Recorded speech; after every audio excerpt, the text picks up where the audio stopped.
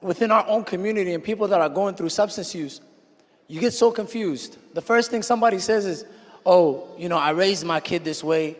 I taught him Islam. Why does he turn towards this?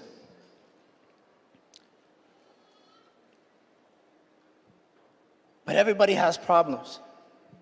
I remember going into a masjid after not coming back for a few years, trying to turn to Allah.